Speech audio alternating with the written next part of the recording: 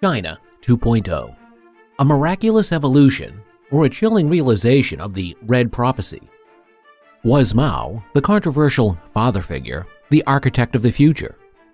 Brace yourself for a revelation that will make you question everything. You're on Curiosity Corner.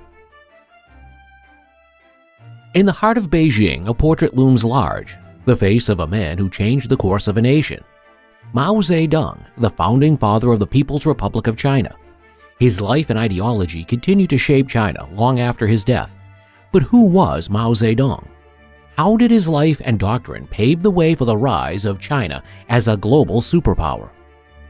Follow us into this episode of Past Portraits, Stories of Remarkable Lives.